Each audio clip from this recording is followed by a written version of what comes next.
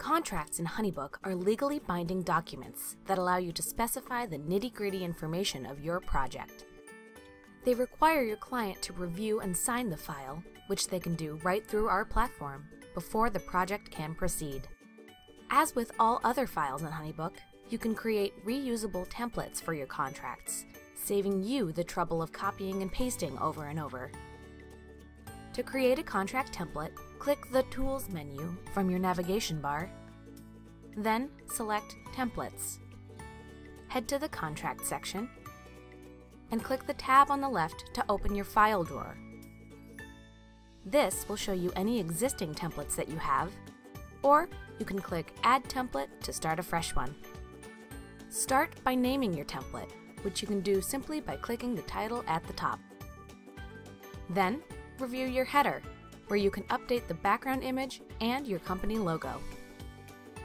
Now you can start building out the contract itself. You can edit the text right in the body of the file, typing it in from scratch, or copy and paste from your existing documentation. And you can always spruce it up with some standard text formatting options in the toolbar here. You also have the option to insert some contract fields, which will be handy when you're applying these contracts to projects in the future. Click the area where you'd like to insert the field, select the Field Options button in the toolbar, and select the field you'd like to include.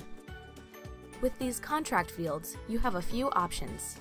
When you select the field name, which is the type of information this field will include, one option is to select a field that will automatically populate information from existing data in HoneyBook.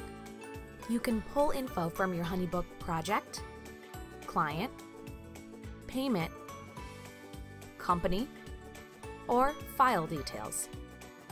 Selecting any of the field names in this drop-down will enable those autofill possibilities, so this is perfect for automatically inserting client names, contact info, project dates, etc. into any contract.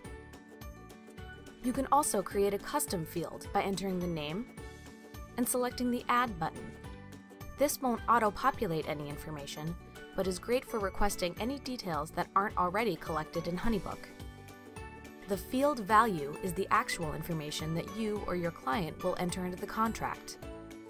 You likely won't need to enter a field value when you're creating a template, as you'll more likely want the value to be specified by you or your client on a project-by-project basis, but you can fill it in if you'd like to highlight a piece of information.